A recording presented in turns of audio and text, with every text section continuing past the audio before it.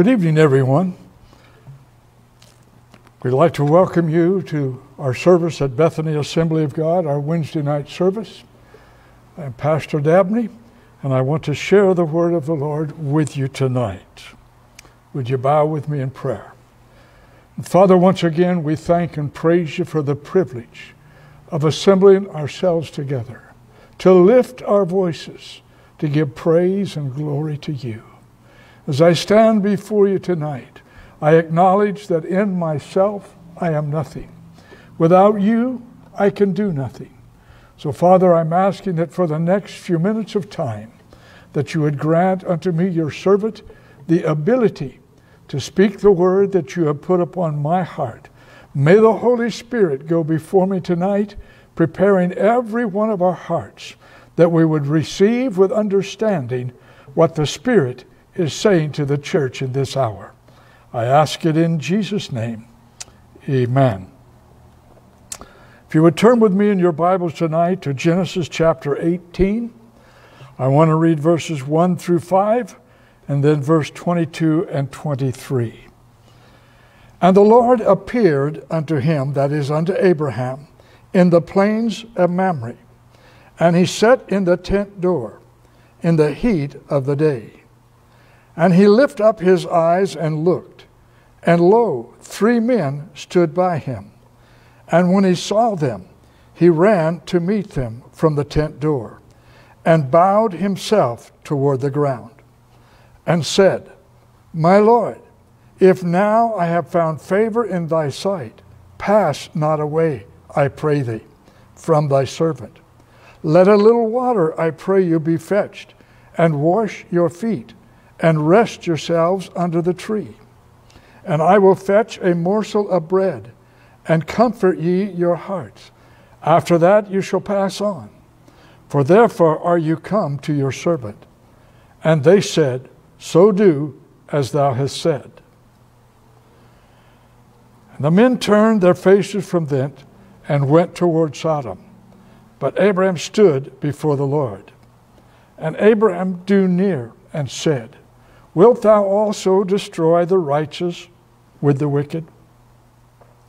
I want you to notice, and in this setting of Scripture, that the Lord had appeared to Abraham. They have spent quite some time together. It would take time to kill the calf, to dress it, prepare it, to cook it, to make the meal together. So they spent a lot of time together while the meal was being prepared, sitting and talking and sharing. I would say to you tonight that we need to spend more time with Jesus, fellowshipping with Jesus. What a beautiful visit it is. Here God is once again telling Abraham, I have not forgotten you, nor the promise that I made unto you and Sarah. I say to you tonight that every one of us need to hear that. God has not forgotten us, nor the promises that he has made to us. What God has said, he will do. He will bring it to pass just as he has spoken it. He has not forgotten it. Yea, though many years have passed from the time that he spoke what he said to us, he has not forgotten it. And in the appointed time, God will bring it to pass just as he said. This is what we need to hear over and over. We need to remind ourselves when we're going through trials, when we're going through testings, when things aren't going the way we want them. We need to remind ourselves, God has not forgotten me. He has not forgot the promise he made. He said, but I will certainly return unto thee according to the time of life. Remember, God never forgets his promises. So hold on. Keep trusting. Keep believing. God has not forgotten. This is the message that God gives to Abraham. Now remember that Abraham had been sitting in the very presence of God, talking with God. Verse 16 says that the men arose and looked toward Sodom, and Abraham went with them. They got up and started to walk towards Sodom. Abraham got up and went with them. And again, God speaks to Abraham. I want you to note, first God said, "Shall I hide from Abraham the thing which I do? Shall I hide from Abraham?" Verse 19, "For I know him." For I know him. That brings a question. God said, "I know him." I wonder, what did God know about Abraham? What did he know? That he was going to be the father of a great nation? Yes, God knew that. That was a promise that God made to him. That he would command his children and his household after him? Yes, God knew that also. But there was something else that God knew about Abraham. Something that he knows about every one of us. Every one of us. Okay. Perhaps it is something that Abraham did not even know about himself. God knew that here was a man that would stand in the hedge and make up the gap for the land. I ask you to think about that for a moment. I ask you to think about everything that is happening in the world today. The tragedies of the coronavirus, all those that are dying because of the virus, those that are sick in hospitals facing death. I ask you to think about all the tragedies that are happening in the world tonight, even as I speak to you. The horrible things that are happening over and over, all around the world. Not just here in the United States, but all over the world. Think about the things that are happening here in the United States. Think about all the rioting that's going on. Those marches that are turning into riots almost every weekend. Think about all the bloodshed that is taking place here in America today. I want you to think about all of those that have lost their jobs, that have lost their businesses, everything that's going on, all of the trouble. There's something that troubles me about all that's going on, but what I'm speaking to you about tonight. In the midst of everything that's going on, I look, I search, and I find America is not repenting. America's not repenting. You would think that with all that's happening, America would realize we have sinned horribly against God and we need to repent. We need to get down. Our leaders need to step forward and call the nation to prayer and to repentance, asking God's forgiveness for the sins that we have committed. But it isn't happening. It isn't happening. I'm sure that there are many individuals who are praying and seeking God and asking God's forgiveness for their sins. But America needs to cry out to God. Okay. Now, God knew that Abraham was a man that would stand in the hedge and make up the gap for the land. He was a faithful steward.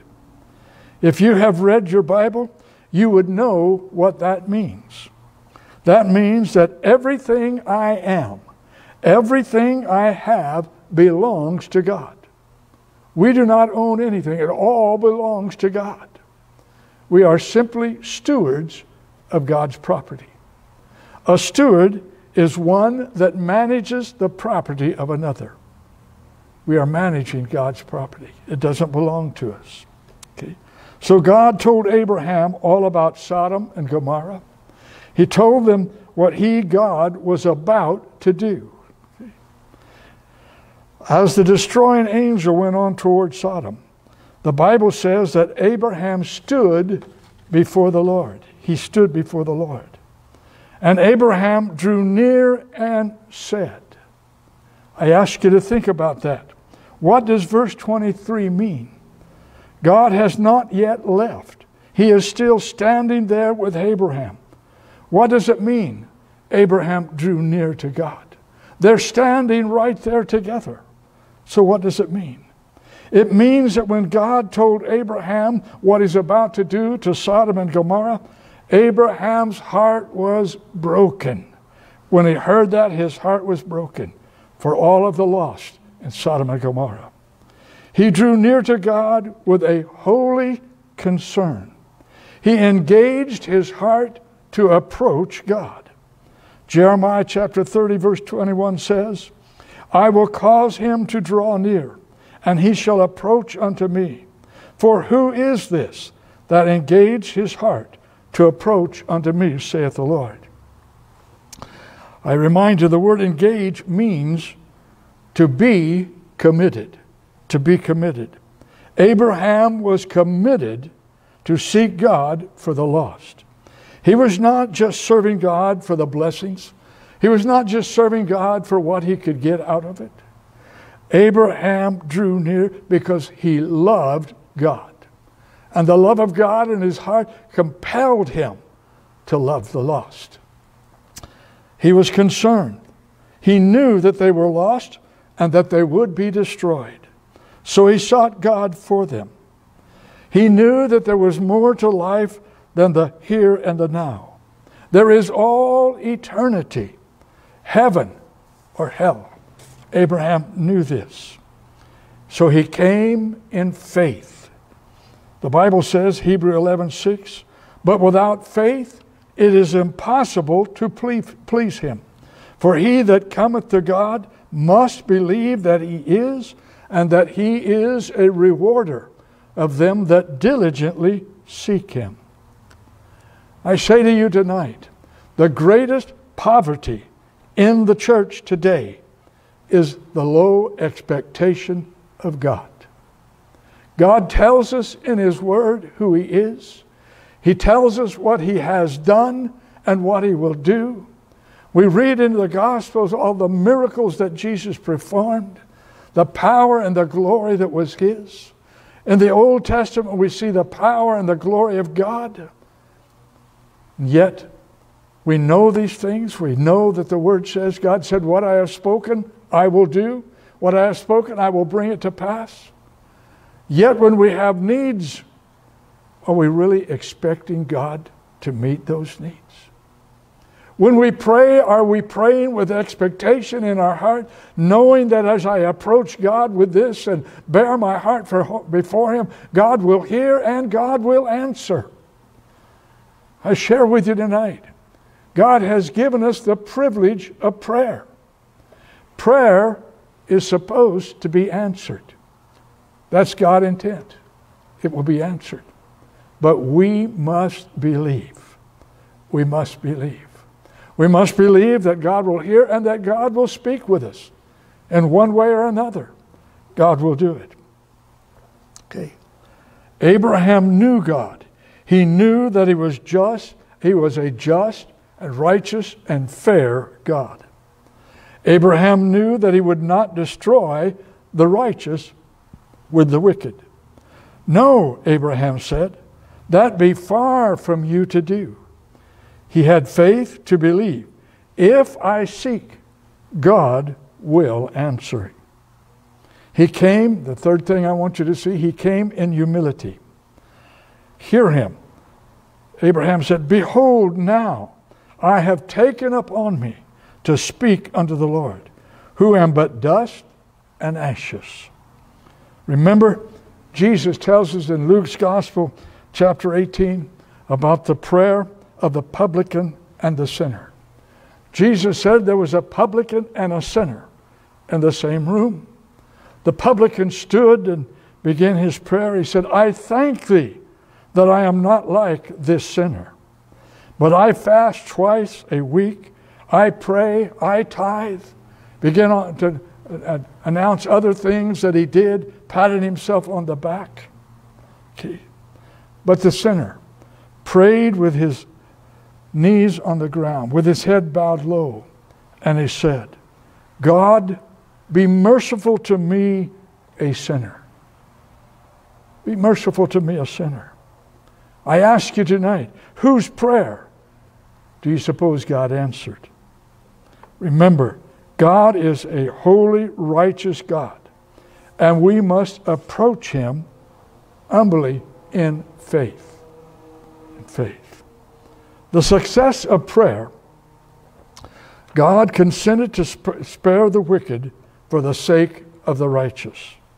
See what a great blessing righteous people have in any place. If we're living that righteous, holy life, no matter where we are going to have an effect on all of those around us. All of those around us. Whether we realize it or not, people are watching us. If we're professing to be Christians, people are watching us. And if we're really living the life, what an impact we're going to have on them. What an impact. Such is the power of prayer. I want you to note that in this prayer, God did not stop granting until Abraham stopped asking. Such is the power, the prayers of a righteous person. God hears us and God will answer. Oh, that we are walking with God if we would just truly draw near to him. Truly draw near to him. Forget about everything else that's going on. I remind you, God has told us in his word that which he is about to do. You say, what are you talking about, Pastor? Jesus is soon coming. Jesus told us in John's Gospel, chapter 14, verses 1 through 3. He said, you believe in God, believe also in me. In my Father's house are many mansions. If it were not so, I would have told you. But I go to prepare a place for you. And if I go to prepare a place for you, I will come again and receive you unto myself, that where I am, you may be also. Church, Jesus is coming again for the church. Do you remember Isaiah? The book of Isaiah, chapter 6. Isaiah had a vision. Isaiah said, in the year that King Uzziah died, I saw the Lord. He went into the temple and he said, I saw the Lord sitting on the throne. His train filled the temple. There in his presence, Isaiah saw himself as God saw him. And he cried out, woe is me, for I am undone. I am a man of unclean lips, and I dwell amongst a people of unclean lips. The Bible says an angel went and took a coal off of the fire, came back and touched Isaiah's lips and said, your sins are forgiven you. And God began to speak. He began to talk about those that are lost, and then he asked the question, who shall go? Who shall I send for me? And Isaiah cried out, here am I, Lord, send me. Here am I, send me.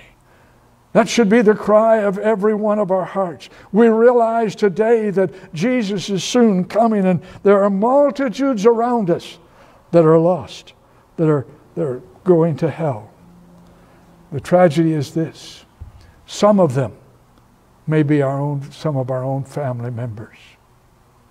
Are we living the life in front of them? Are we living like Jesus? Are we truly living the life?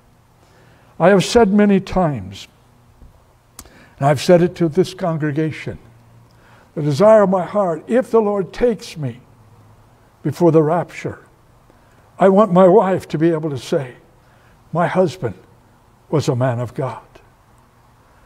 I want my daughter to be able to say, my dad was a man of God. My grandchildren, I want them to be able to say the same thing. Grandpa was a man of God. Are we living that life among our family?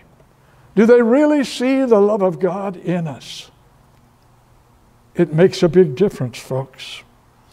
I remind you again tonight, God has told us what he's going to do. He's about to come. Jesus is about to come. I ask you, I want to remind you, God is looking for intercessors today. Men and women and young people that will draw near to God and pray. What will the result be? What will the result be?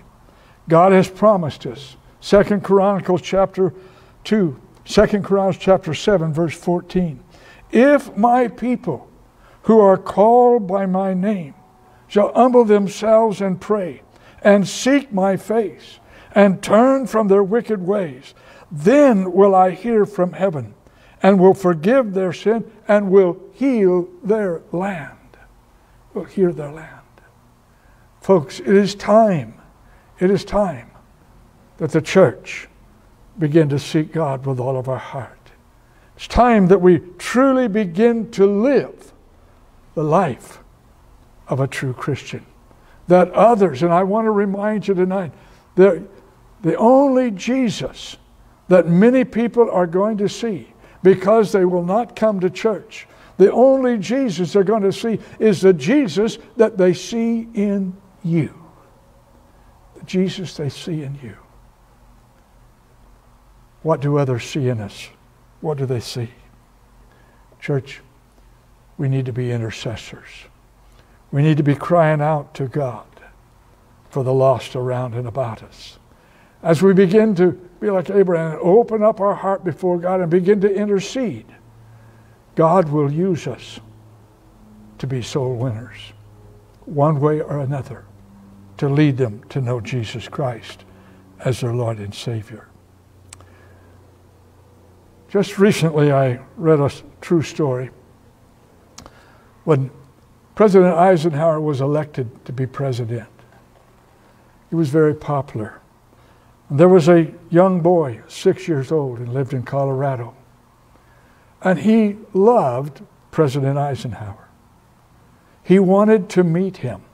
President Eisenhower was his hero.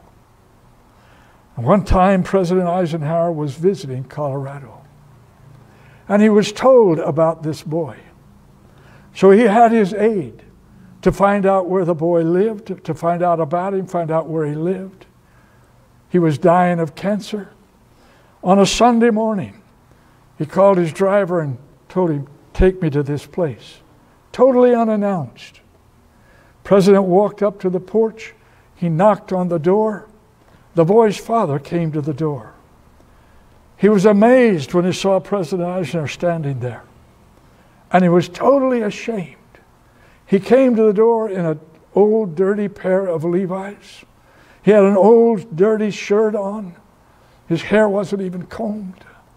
He was so embarrassed. The president told him, "I come to see your son." The father took him into the room where the boy was. The president spent some time with him, shook his hand and talked with him. And then he said, "Would you like to see my limousine?" He took him out to the limousine and put him in it and took him a ride all around town in the limousine. After the president left, the town was so excited. They were talking one to another. They couldn't believe that the President of the United States come to our town to visit one of our own.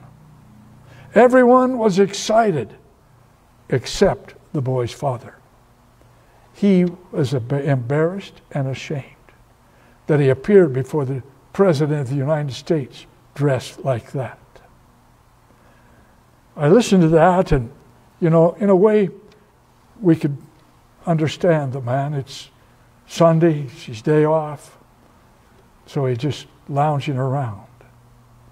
He could have an excuse. But you hear me tonight. We are without excuse. Jesus has told us he's coming back for us. He told us to watch and be ready. To watch and be ready. I ask you tonight, are you ready? If Jesus were to come tonight, would you be ready? Would you be ready? Would you be caught up to be forever with him in the air?